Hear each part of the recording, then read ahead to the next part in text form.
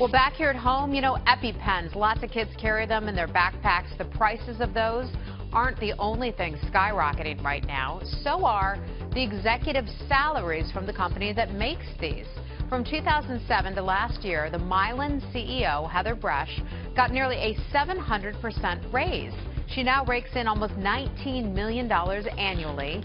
In the meantime, the life-saving EpiPens got 5 times more expensive, making it unmanageable for many families to have these.